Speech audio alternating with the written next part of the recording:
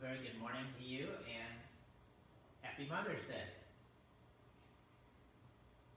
Let me precede the service with some words from the father of our country, George Washington. My mother was the most beautiful woman I ever saw. I am what I owe. I owe what I am to my mother.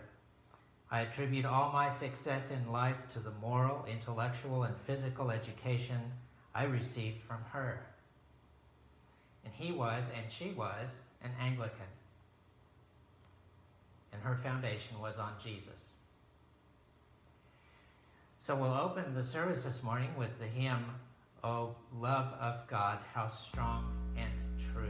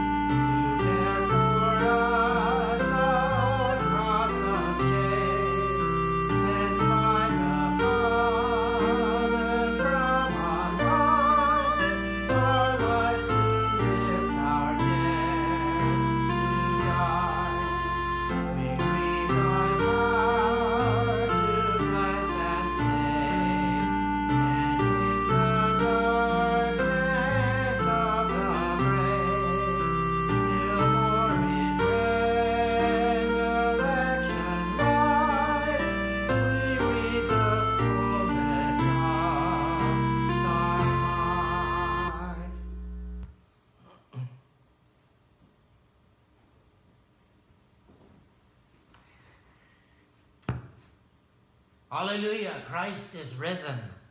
The Lord is risen indeed. Hallelujah. Together, the Gloria. Glory to God in the highest, and peace to his people on earth.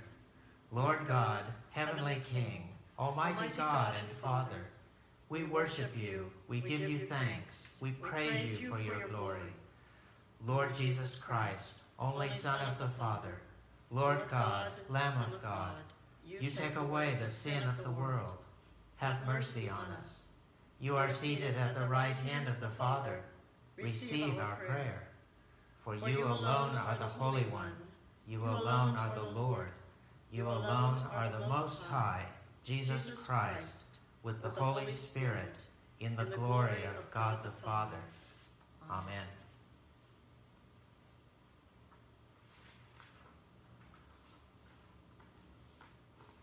The Lord be with you, and also with you.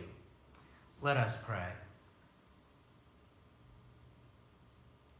Almighty God, whom truly to know is everlasting life, grant us so perfectly to know your Son, Jesus Christ, to be the way, the truth, and the life, that we may steadfastly follow his steps in the way that leads to eternal life, through Jesus Christ, your Son, our Lord, who lives and reigns with you in the unity of the Holy Spirit, one God, forever and ever.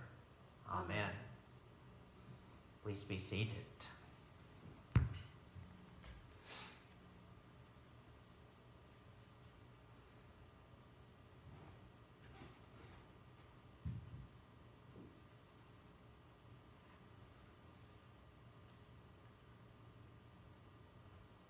A reading from the Acts of the Apostles.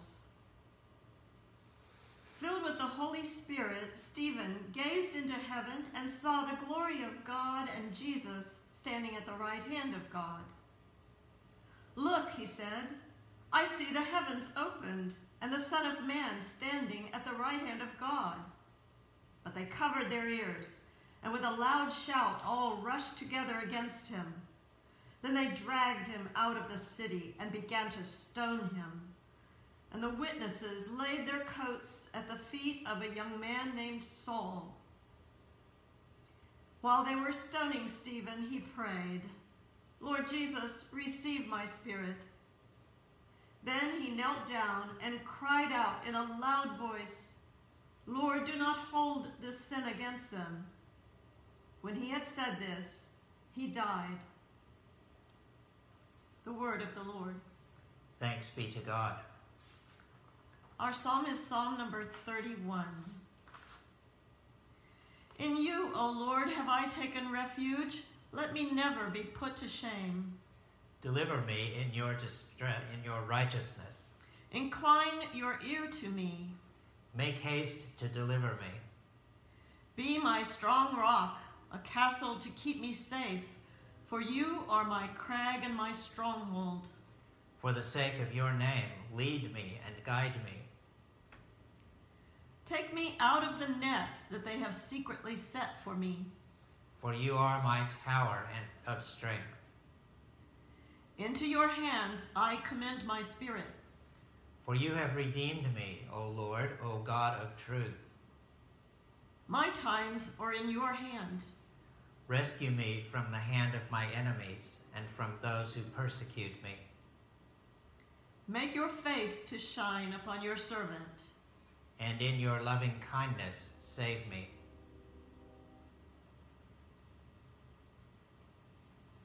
A reading from the first letter of Peter.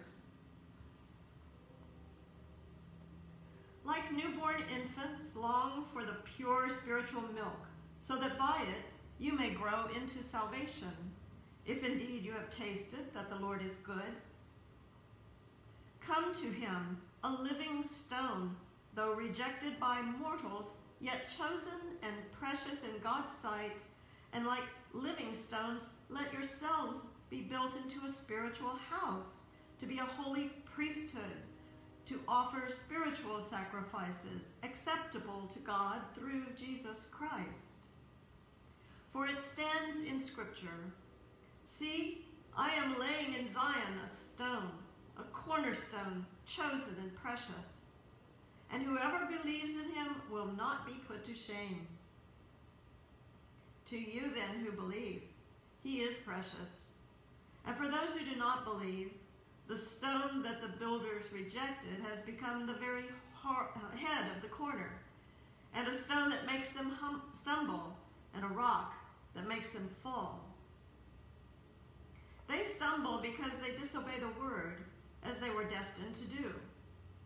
But you are a chosen race, a royal priesthood, a holy nation, God's own people, in order that you may proclaim the mighty acts of him who called you out of darkness into his marvelous light. Once you were not a people, but now you are God's people. Once you had not received mercy, but now you have received mercy. The word of the Lord. Thanks be to God.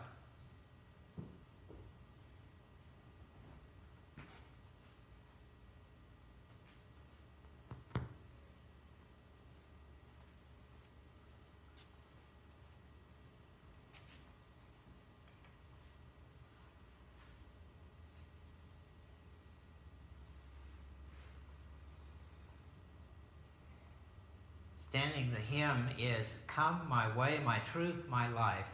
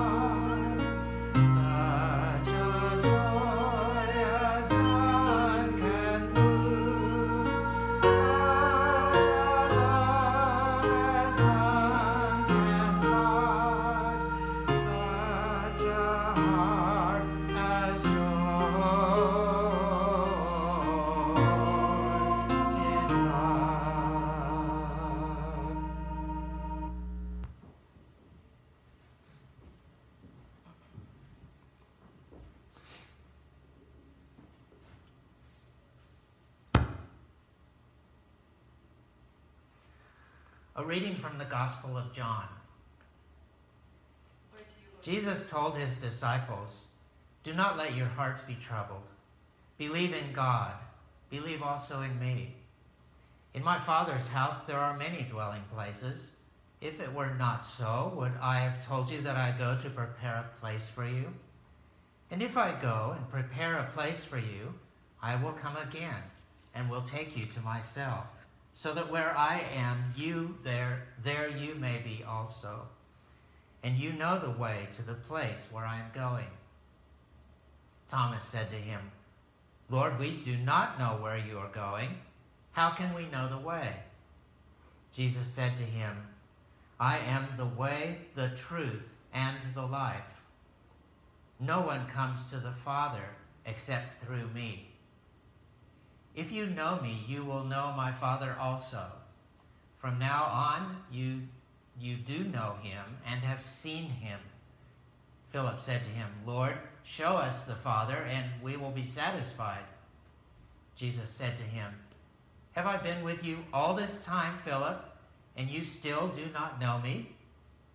Whoever has seen me has seen the Father. How can you say, 'Show us the Father'? Do you not believe that I am in the Father and the Father is in me? The words that I say to you, I do not speak on my own, but the Father who dwells in me does his works. Believe me that I am in the Father and the Father is in me. But if you do not, then believe me because of the works themselves. Very truly I tell you, the one who believes in me will also do the works that I do, and in fact will do greater works than these, because I am going to the Father. I will do whatever you ask in my name, so that the Father may be glorified in the Son. If in my name you ask me for anything, I will do it." The word of the Lord. Thanks be to God. Come, Holy Spirit, come and fill my mouth with your word and open our hearts to hear it. Open our ears to hear it and our hearts to receive it, that we might be transformed through Christ our Lord. Amen.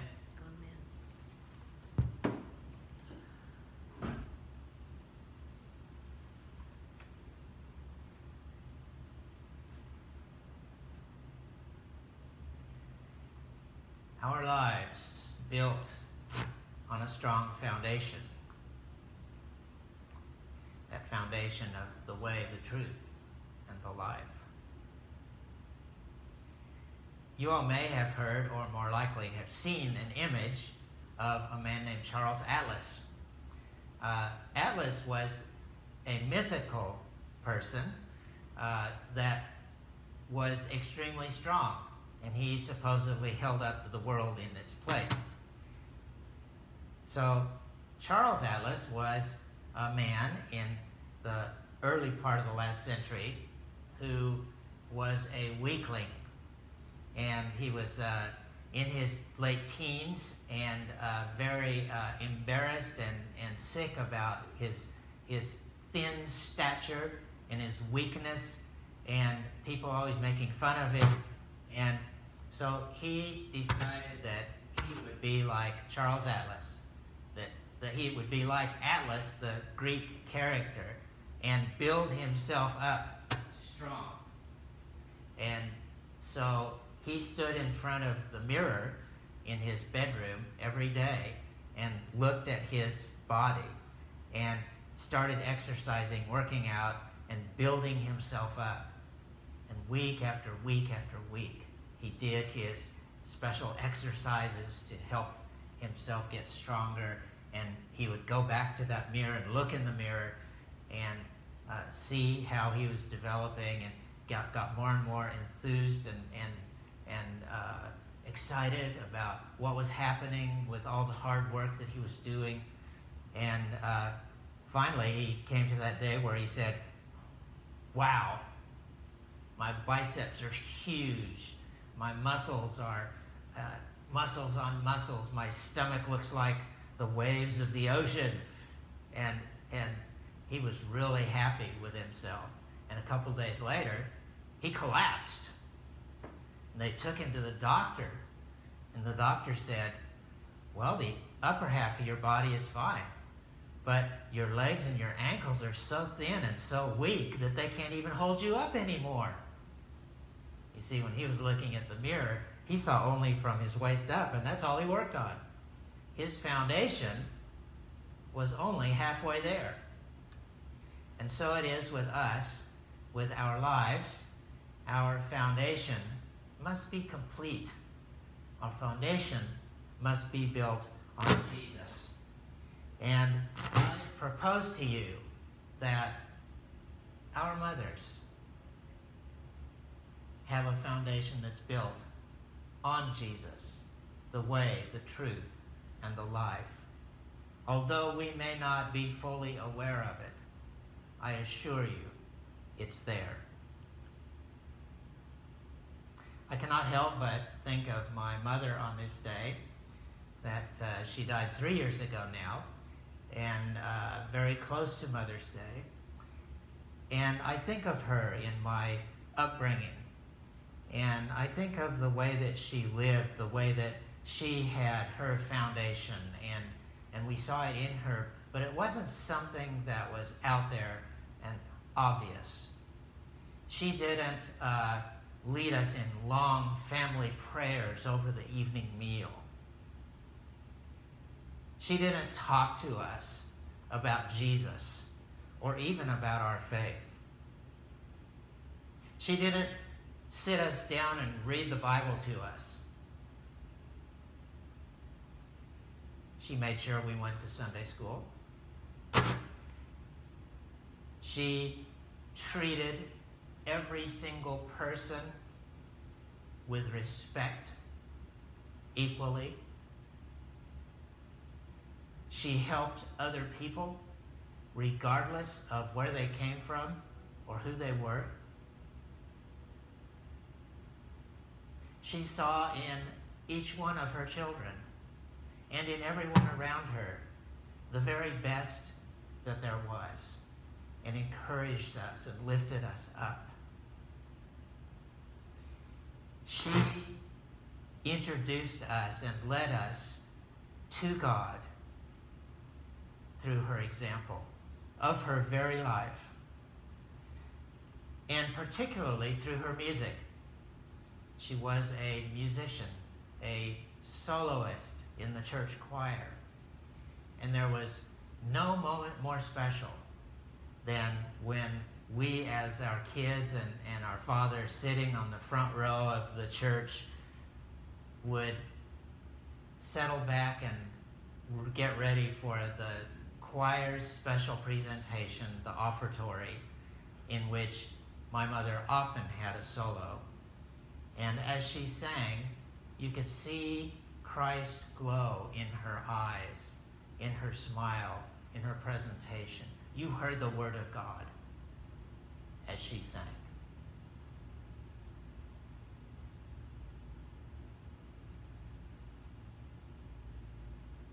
Our mothers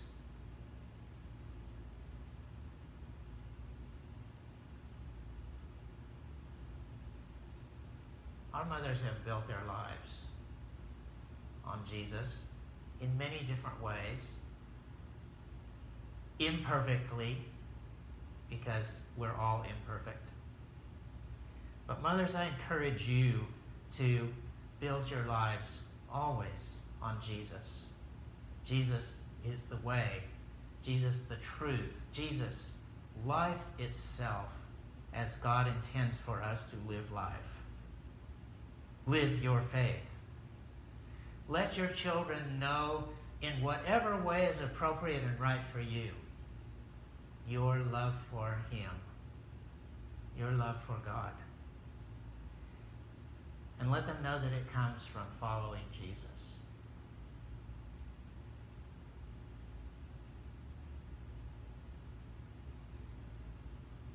When you do this, when you have done this, and in the future, everyone will see that our children, following your example, will live with Jesus as the way, the truth, and the life.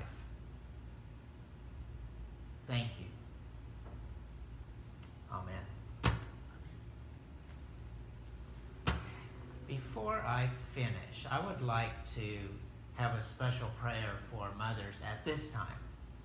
So, those of you that are in homes where mom is, I ask you now to draw close to her, to put your hands on her, to hug her as I say this prayer. Let us pray. Lord God of the universe, you created and brought forth all things. You have given us mothers who, like yourself, bring forth life. Like you, our mother has nursed us, nurtured, and tenderly cared for us. Feeding and clothing us, our mother has drawn us to her side, giving us her very life and leading us to life in Jesus. Grant that we should honor her and love her to her benefit and to your glory through Jesus Christ our Lord. Amen.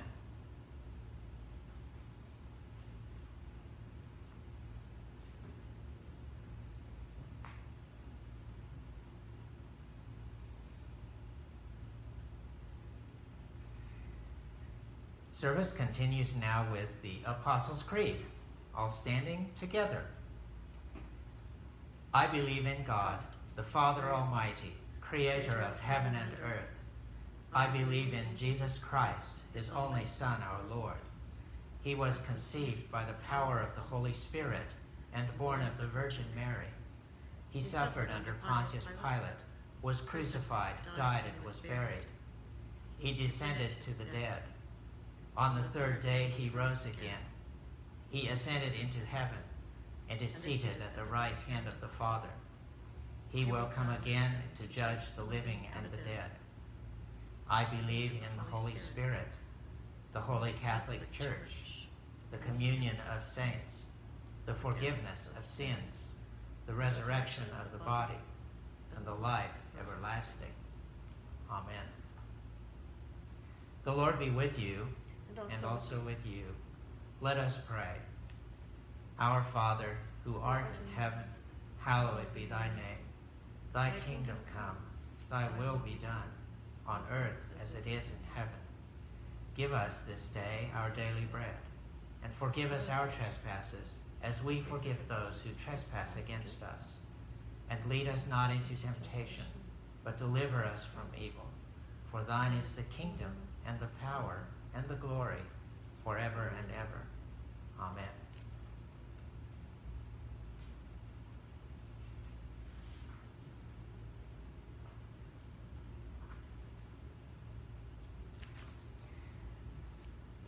We'll continue our prayers responsively using Form 3.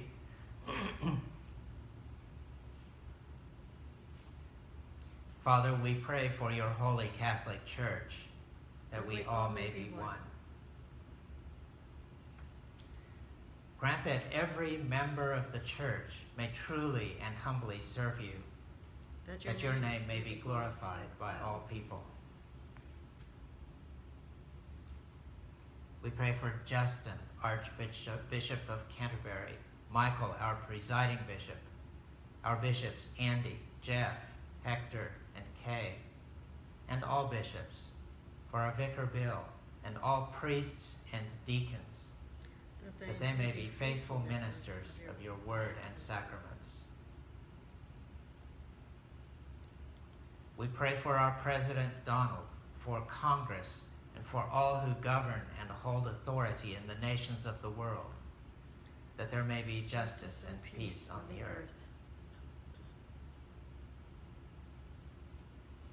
Give us grace to do your will in all that we undertake, that our works may find favor in your sight.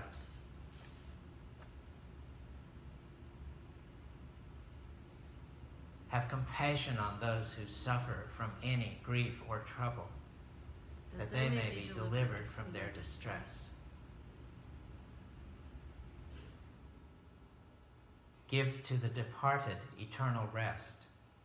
Let light perpetual shine upon them.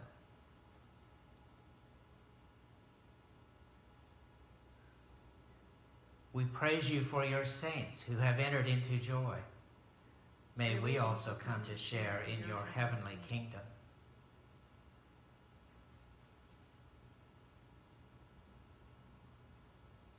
Let us pray for our own needs and those of others, especially those in need of healing. Elsa, Sylvia, Judy, Maria, Jairo, Maria, Rosa, Nicole, Adam, Ariel, Jacqueline, Maria, Sherry, Josefina, Susan, Duke, Irvi, Maria, Jennifer, Vincent Jr., Rebecca, Jan, Teofilo, Martha, Catherine, Yenis, Tina. Please add those that you know of who are sick and need God's healing power.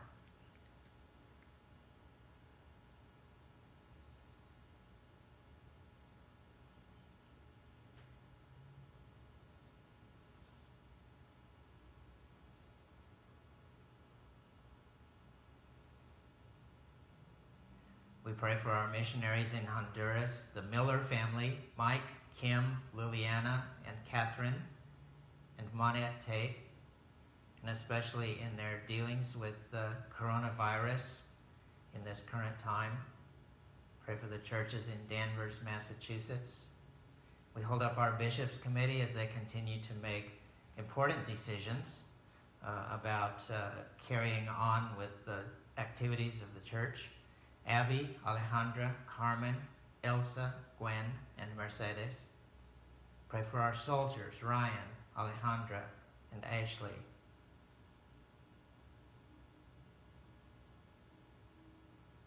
We thank you, Lord, for those celebrating their birthdays this week, Aurora and Raphael. We thank you for the gift of flowers to celebrate our mothers.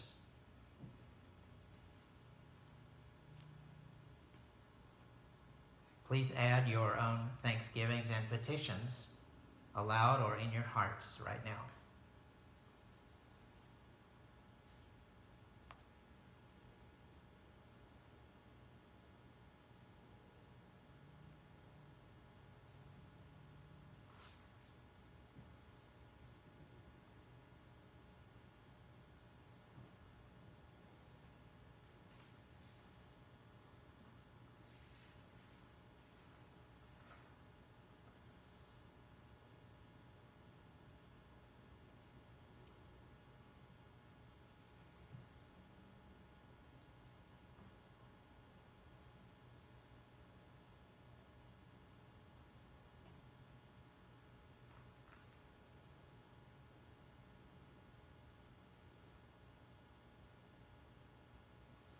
Almighty and eternal God, ruler of all things in heaven and earth, mercifully accept the prayers of your people and strengthen us to do your will through Jesus Christ our Lord.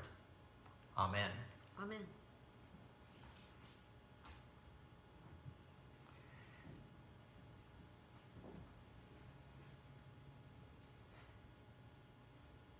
The peace of the Lord be always with you.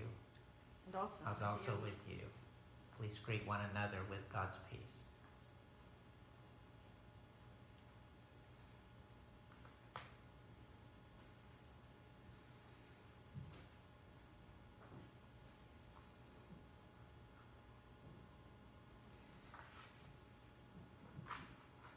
Our closing hymn is Jesus Lives.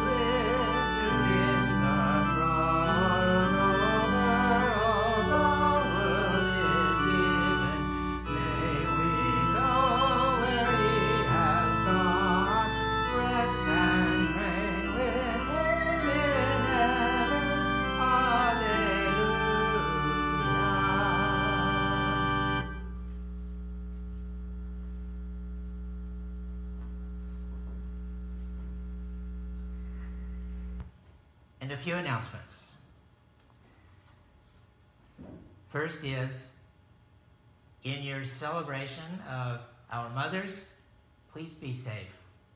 If you go out, please wear a mask. I know a lot of people are not, but we'll be sorry if we continue that kind of behavior. So please wear a mask when you go out and stay safe.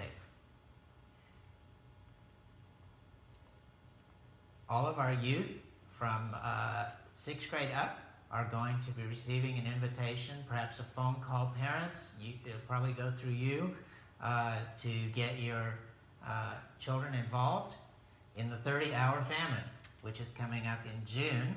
It's an activity that we will not be coming here to the church, which we usually do, but it'll be virtual online activities with activities in the homes themselves. And I hope you will participate with your children as they go through this.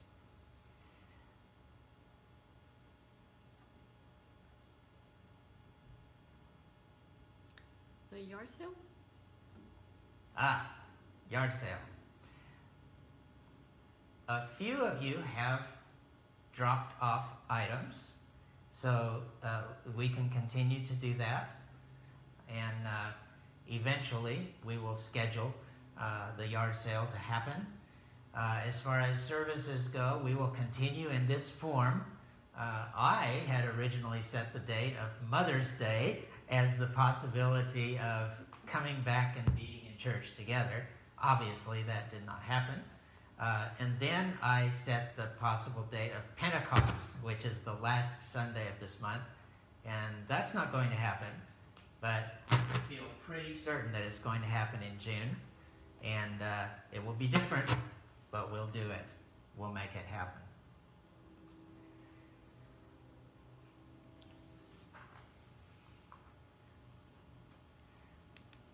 So let's have our dismissal. Ready?